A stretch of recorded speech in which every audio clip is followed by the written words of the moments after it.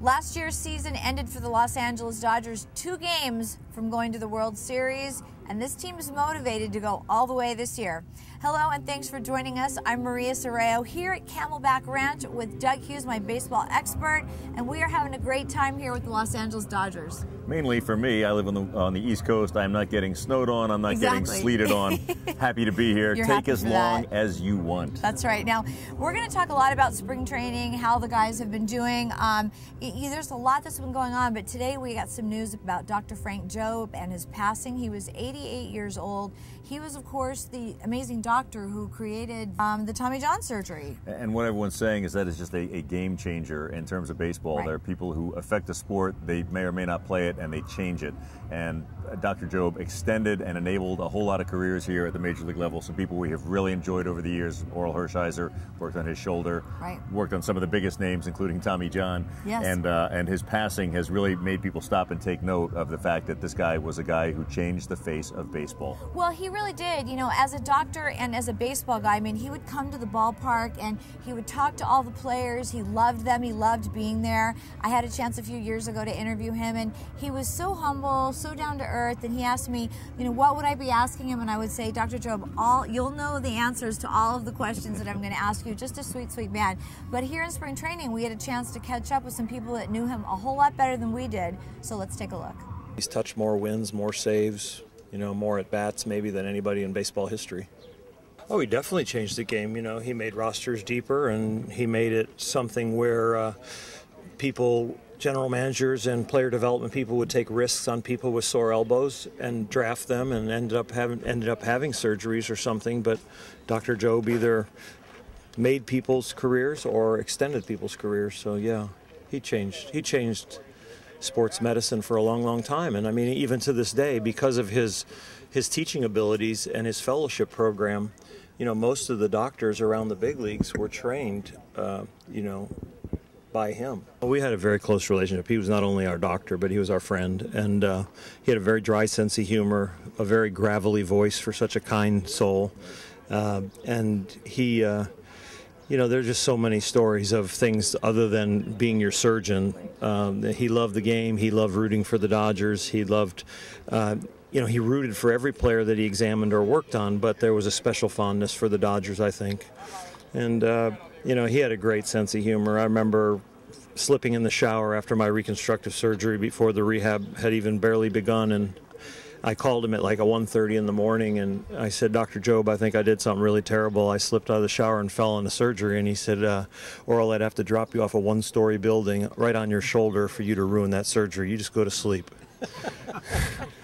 He really has set the standard in regards to this, and I've been fortunate enough to be able to sit with him during the games and when he has come by. And you know, last several years he's not always been well enough to come to the games, but almost every homestand he would come to a game and sit and really hold court, which was great. You got living history there, and it was great to talk with him.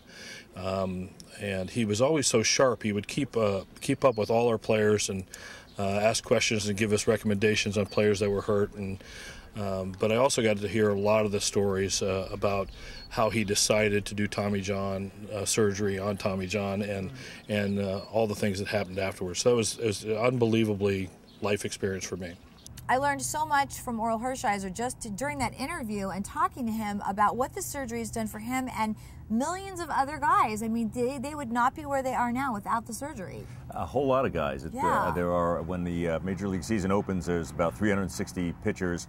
Last year, when the season opened, 124 of them had had Tommy John. 1 in 3 people. People do not realize. Tommy Johns, yes. Yeah, you hear about the big names when they have it, the Steven Strasburgs and the Tommy Johns. I had the pleasure of meeting Tommy John years ago, and we talked about the surgery and a lot of other things. Tommy John's a talker. Yes. And we talked about the surgery, and I touched the scar. It was a giant scar. It was a giant U-shaped scar. This was back in the early days of, obviously, Tommy John surgery. Yeah. And it's gotten better and better since then. His recovery was long. It cost him a number of wins. He sat out a whole season. Right. He has 288 career wins. He's 12 short of the magic 300. And he thinks that's what's holding him out of the Hall of Fame. It's kind of unfair. But he was able to have an entire long career after the surgery when it did not seem that was possible. And he was very grateful for that. He was tweeting about that last night. Well, it definitely extended players' careers for sure. I remember Dr. Jobe telling me, though, you know, once a player has had surgery, he thinks he's better than he was before, but he really isn't. It takes 5-6 years sometimes. Sometimes they have to have multiple surgeries. He also told me something. He said, anytime you see ice on any kind of an athlete, they're injured, which just goes to show you how injured these guys are all the time from what they do. Well, you watch a guy, anytime a pitcher is done pitching a game, he appears for his post-game interview wearing with a huge pile of ice. ice. Yes. His arm is injured. Tommy John surgery is a severe injury. Your body doesn't know the difference between whether you've been in a car wreck or whether Dr. Frank Jobe has a real sharp knife. It's true. It knows you've been cut. It knows something bad has been going on in there, and it takes a long time to recover. The fact that these guys can come back from taking a torn ligament, the ulnar collateral ligament, and stealing, any surgeon who does it steals part of a tendon from your other arm, your non-throwing arm, puts it in there, wraps a figure 8 around. The fact that all this stuff can happen and you can pitch again at the major league level. And extend your career is just amazing. Astonishing was the word I was going to use. Amazing, astonishing. Amazing, astonishing. Take your pick. One of the most amazing and astonishing things that we get to do here in spring training is talk to Dodger skipper Don Mattingly every day, and some of the players as well. So let's take a look at that. We're seeing a guy that's a little bit rusty, I think, from not playing. Still seeing a guy that we feel like he's got life in his legs, can handle all the positions. We've been out everywhere we've put him. He seemed comfortable. We see a guy that knows how to play. You know, I just think we're going to try to keep getting Sean as many at bats as we can and see where it's going to go. How has it been the first 2 weeks of spring training? It's great. It's great to be back, you know, get that feeling of team camaraderie and, you know, just getting out there and playing every day is great. Yeah, you know some of the guys in this locker room. Who were you friends with right away? Well, I've played with Uribe and Olivo since we all signed, and, you know, I've been close with them guys more than anybody in here. I know Jamie Wright for a long time, you know, played with him in Colorado. Well, he's a little ahead of me, but I, you know, been on some couple teams with him too. Seems like there's a lot of guys are competitive playing ping pong over here. Have you gotten in on this yet? Me and Hanley have played sometimes, but we're just out there messing around. Those guys are pretty good. Well, last time I saw Brian Wilson, we were at a hockey game at Dodger Stadium. How is spring training going so far for you? You know, to be honest, I'm not a big fan of spring training. Just because I want to get the season started. Right. I'm already ready. Yeah. I like to prepare myself in the off season. I like to make sure I'm 100% when I come into spring training. And I guess the good part about this is getting acclimated with the team in baseball again, and then working on things that you might not usually work on. Oh, thanks. Appreciate that. Seems like when a lot of new guys come in, it's kind of a time when you get to know everybody that's coming in as well. Yeah, there's a lot of good young arms here. I don't know too much about the hitting prospects, but this team's got a lot of depth. So whether or not the guys start off in AA or AAA, they're going to get their shot, whether it's this season or next. But I just know the Dodgers, they've got a good amount of players and good young players. What are your first impressions of being here? ¿Cuáles son? Muy diferente en Cuba. You know, everybody works really hard here. It's been pretty impressive, and it's very different than Cuba. What's it like coming into this clubhouse? You already have some friends that you can talk to in your own language. ¿Cómo está entrando en este clubhouse? Dicen que tienen un cubano cuando llegue aquí a Estados Unidos y tener unos latinos y unos cubanos al lado mío me favorece mucho. I mean, imagine you guys. You know, it's really difficult, but it's great. The language has been the hardest change and adjustment so far. But you know, having some friends here, some Spanish speakers and Cubans, has been great. Now, are you teaching him English? A little bit here and there, but he has a teacher. He has another teacher. So, how often do you study English? ¿Cuántas veces estudia inglés a la semana? 5 veces a la semana. 5 times a week with the teacher. Okay, so going back to baseball, you've been here a couple of weeks now. So, what's it been like being out there and playing with the Dodgers? Y regresando al Un gran equipo, un gran colectivo. Y nada, poco a poco me estoy adaptando al sistema de jugar de ellos, que pienso que poco a poco lo coja. Yeah, you know, it's great playing with such a great team and such a good collection of players.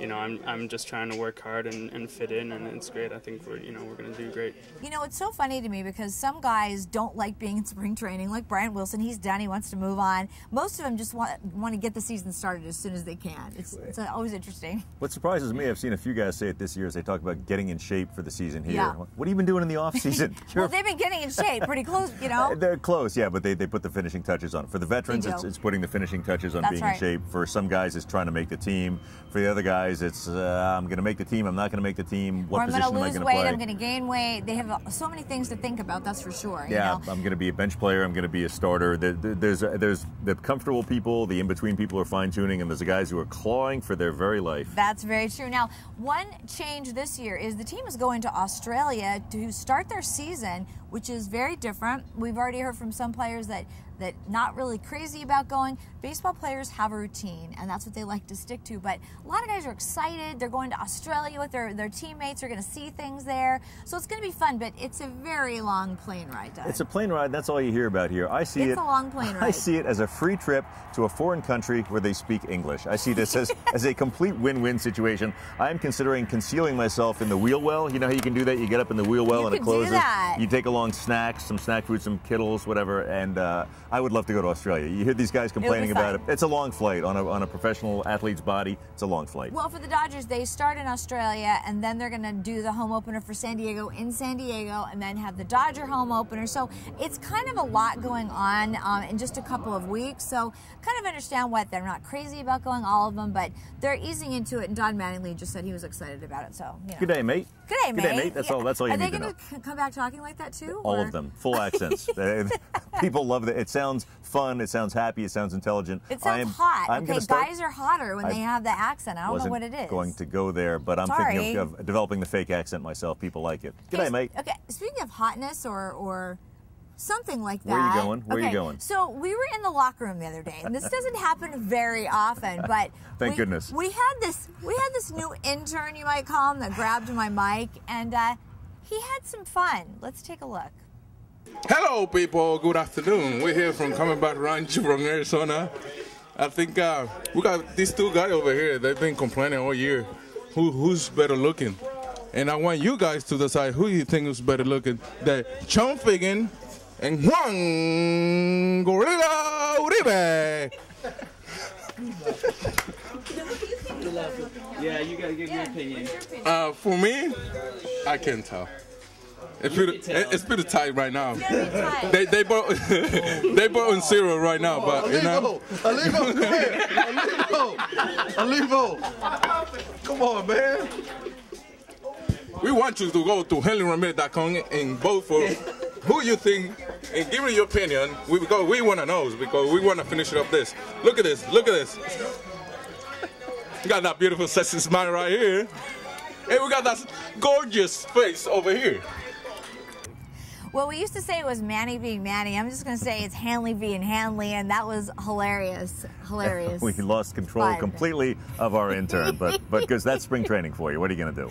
It was also the first day when they had a night game, so they got to sleep in that day. They were having fun, and it's just always interesting and fun when a player just grabs your mic, and you never know what will happen. The players were saying that was sort of the first day the mood turned we're here, what are we doing, we're working, to, oh, heck, let's have some fun. Exactly, and they did have some fun. Now, some of the players that we lost last year, Nick Punto, Skip Schumacher, and Mark Ellis went to other teams, but we got some new guys. We got Sean Figgins and Dan Herron. And Dan Herron, I see, is the big acquisition there. This is a pitching staff that could use a little booster, a little kick in the tail end. Here it is, Dan Herron. Right. Well, we don't have enough pitchers because we've got Clayton Kershaw, Zach Greinke, yeah, well, that's Hyun-Jin Ryu. We've got all these pitchers, but adding a couple more is always a good idea. Well, that's a 1-2 punch, and that is a 1-2 punch. I think it's almost a 1-2-3, don't you think? Well, now, but as a 1-2 punch, yes, 1-2-3. But as a 1-2 punch, unlike anything else in baseball, I think having Clayton Kershaw and Zach Greinke, both absolute frontline pitchers up top in the order, to have Dan Herron in the mix there, and that is going to help them when Billingsley comes back later. It always looks this way in spring training. It always looks like the pitching staff, particularly of the Dodgers, is going to be gaudy.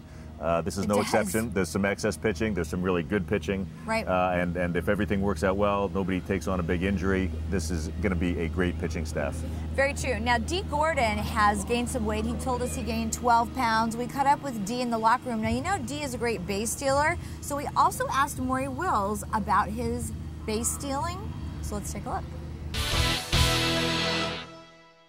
Talking about spring training, how's it been going for you so far? It's been going pretty good, you know, just getting my feet wet, you know, just getting used to a new position, just things like that. You know, just happy to be here and, you know, just playing hard. What kind of things do you learn specifically when you change position? Because Donnie was talking about the fact that he's, you know, trying people in different places. So for you, what are the small things? Just positioning, know where to be on certain plays, you know, things like that. Nothing crazy. He's a delight to work with. Very nice young man, very respectful.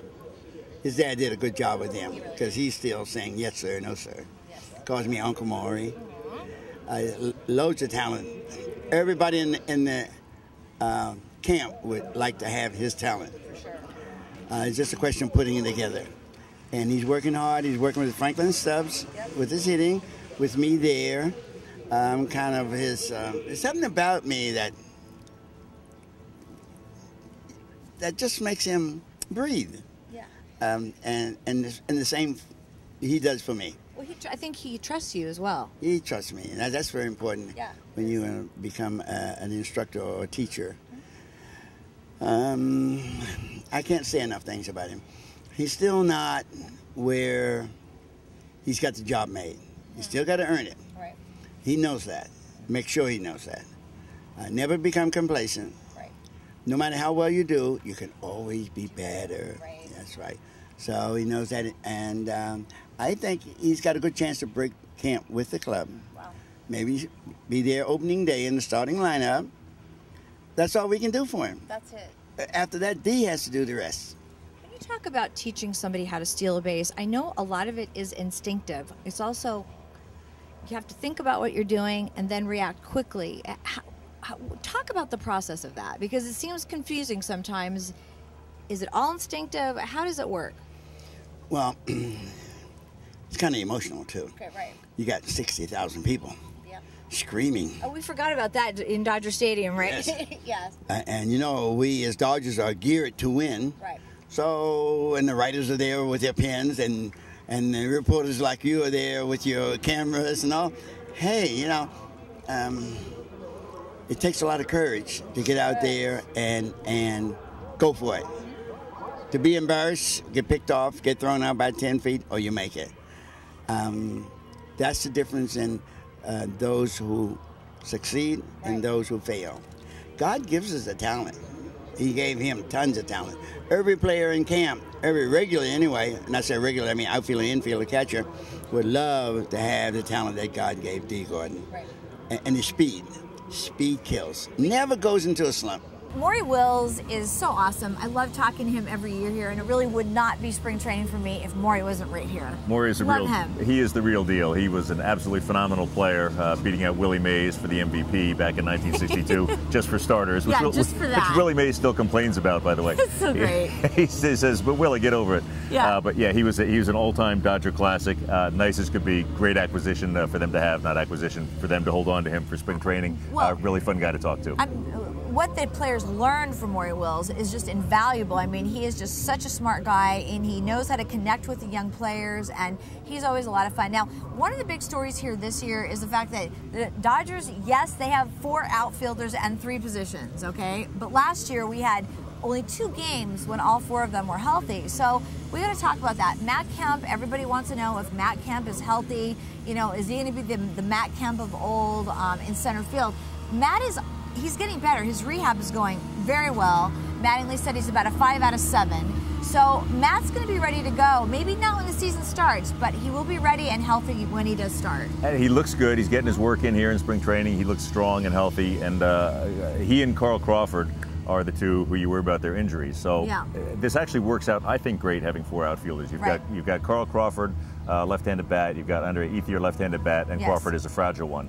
You've got Matt Kemp as a right-handed hitter. You've got Puig as a right-handed hitter. Right. Puig, I don't know that you could drop a steam shovel on him, and I think he would say that feels good. Do it on the other side. Well, the way he smacks into walls like Matt Kemp does is like, don't get too close to the wall. It's right there. He should cut down on that. He's going to have to when he. But right now he has a physique of a bulldozer, so there's really no does. harm coming to him. But what's great about this is that you have two righties, two lefties. You can do all kinds of stuff. If you start a game against a left-handed pitcher who leaves the game early in the third inning, you can swap out. If they change hands, you can change sides. That's right. You can bring in an alternate.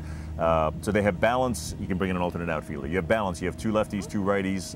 You have a little bit of fragility in two of those guys. So the mixing and matching you can do with this, I think, is great. The fact that you can interchange the two lefties, the two righties. I don't think they'll platoon. That's the other option. No one ever likes platooning, but you have moving pieces that will fit together well. Donnie likes to do the double switch thing a lot too. So he can utilize these guys however he wants to utilize them. And the question with Puig is kind of roping him in just a little bit. Everybody's a little worried about Yasiel, but you know what?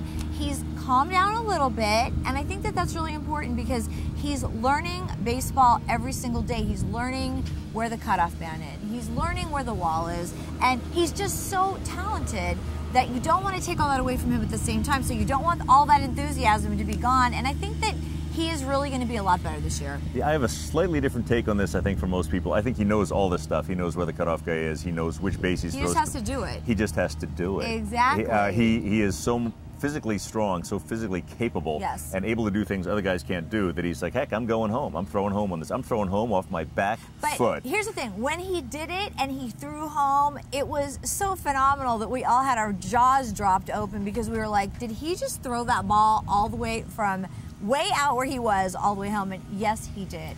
And that's something young players do. They have a tremendous arm and they want to use it. So he's making throws to third base and home plate that he should not be making occasionally, and there's a price for that. Those throws usually are not free. It'll cost you a base. The batter is now moving up to second base, whether the guy's out at the plate or third or not. And that starts to wear, particularly on the infielders. The infielders now lose the double play. And this is the kind of evolved baseball that he's going to grow into. The infielder is going to be yelling at him saying, you know, you almost got him at home and that was impressive, but now we have a runner at second instead of at first. He's in scoring position. Our double play is gone. It's little things like that he has to learn. Those are big things. Big things. And he's going to get that. The guys are going to drill it into his head, and he's going to realize, okay, I can go home. I can go to third. I seem to be getting yelled at a lot. Perhaps I should not. Well, and one of the guys who's really helping him a lot, too, is Andre Ethier, because Andre has been here for 9 years. He's been here a really long time, and he's helped Puig a lot. In fact, I even remember last year he would talk to Puig, and I was like, does he speak Spanish? How are they communicating? But they were, and Puig was really listening to him because Andre's a veteran. He knows what he's talking about for sure. I see that in the locker room, Maria. The two of them were sitting side by side, and they're just talking. And I also was wondering, I thought, is this conversation Spanish or English? I wasn't close enough to tell. But they are clearly communicating, and Puig is paying attention to what Andre Ethier has to say. Ethier it's hard to believe he's become a veteran. I know. I still think of him as a fuzzy-faced kid. Yeah, you know, and one thing, too, when we're in spring training, and even throughout the season, players don't always just want to talk about baseball. Sometimes they want to talk about other interests that they have. So I had a chance to catch up with two stars of the Dodgers, Matt Kemp and Andre Ethier. So let's take a look. We already know all the baseball stuff about Andre Ethier, so we thought we'd have some fun today. Now, I know you are a real car guy. Yes, I am. I try to keep that quiet, but you know, it's gotten out somewhat. You know, I like to say it's a bad, expensive hobby. A habit. I think it's more than anything. It's a habit. Yeah, I have 3 old school hot rod type cars I have in my garage at home, and it's one where it's become more. It's tough just to keep them balanced and rotated and give them equal time out there on the road. Now, did you grow up loving cars, or? Oh yeah, I always had a thing for hot rods and old school cars, and something that always interested me, and I spend a lot of my off season sitting there underneath, on my back underneath the car, polishing, cleaning stuff up, and 2-3 hours at night, you get lost there, sitting there, like I said, with a can cleaner and just scrubbing off all the little dirt and grime that gets underneath. I know last year you went to the the NASCAR Indy race out here in Phoenix? Yes. I went there last spring, and actually I went this following November. There's 2 races here in Phoenix every year, and I try to make it a point to at least make it to one. And it's a great event if you're a car guy or interested in any type of car. it's big, loud, fast, and you know, a lot of fun, and you know, it's a good atmosphere to go out there and you know, see guys behind the wheel, and you know, so just seeing a person is a lot different on TV. Everyone's like, yeah, how's it interesting? I said, when you get up close and see how fast those cars are really going, it's something you know, something special to see. Who did you have a chance to meet and talk to? I always sit with the 99 car. That's why you pronounce the, you know, drivers is by their car number. That's right. 99 car. I met the 99 car, yes. Yeah, 99 car. Carl Edwards, Roush Fenway team. I've gotten to know them, you know, quite a bit over the years, and so they're always, you know, nice, you know, enough to invite me back every year. They're here in Phoenix, and I've even got a couple chances to sit up on the box, you know, the pit box during the race, and you know, be from here to, you know, 10 feet away from when the, you know, car comes in the pit and get a chance to see it. Now, do you think someday, like way down the line, when your baseball career is said and done, you might want to get into racing a little bit? I would love to. They make sure in bold print in our contracts to put no auto racing or anything like that in our contracts, and it has crossed my mind a few times to go out there and get behind the wheel, but you know, I'll leave that you know, for the later half of my life. We'll leave that to the 99 car, the 88, or whoever you follow. Yeah, I need to get a 16 car out there. Yes, we need a 16 car out there, absolutely. Who is the face of the Dodgers, and we got a lot of Matt Kemps, and we got a lot of Tommy Lasorda's, which was really cool. Oh, for sure, Tommy, man. Tommy's a legend. He definitely bleeds blue, and if you don't like the Dodgers, he doesn't like you. So, you know, Tommy has done a lot for this organization, and you know, he's the last manager to win a World Series. So we need to change that. You know, I think this is the year we have a really good chance to do a lot of great things, and you know, bring some noise to LA and bring that championship back. What was it like to sit with him at the basketball game the other night here? Very entertaining. I bet. Very entertaining. Very entertaining.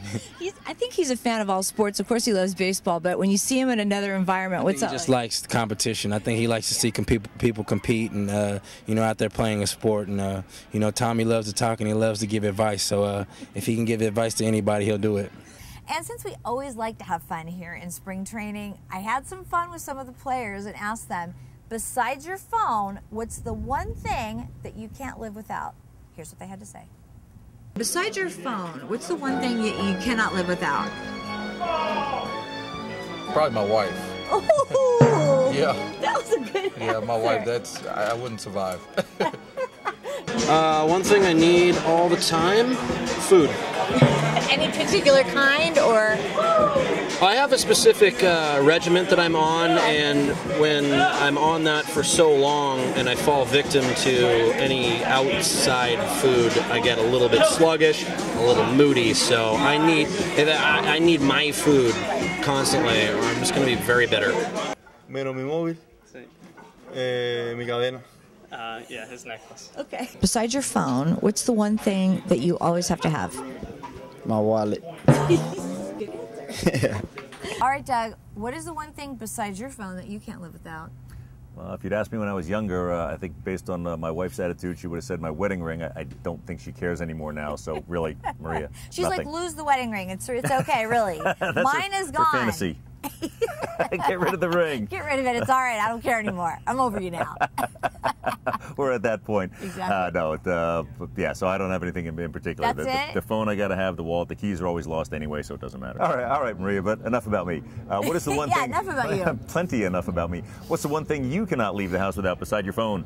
All right, well, it's my lip gloss, but it's Diet Coke. Not Diet Pepsi, but Diet Coke, and yes, I must have it with me, especially in the morning. So they're equal. They're equal right there. The caffeine jolt while you're looking good. That's the important thing. That's a good answer, Doug. All right, now we also want to remind you that you can watch Playing the Field 24/7. What is that now? PlayingTheFieldTV.com, all one word. Once again, that's PlayingTheFieldTV.com. That's right. Now, tomorrow we are staying out in the desert. We're going to be with the Los Angeles Angels, so you're going to want to tune in for that. But we got to go. They're kicking us out at Camelback Ranch, Doug. Off we go. Off we go. No kicking and screaming this year. That was so unseemly last year. Wasn't it? Yeah. I know, that was security. bad. In fact, if that security guy sees you, then just start running now. I'll be packing up. Here we go. All right, I'm Maria Serrao. He's Doug Hughes, and we'll see you tomorrow from Tempe, Arizona.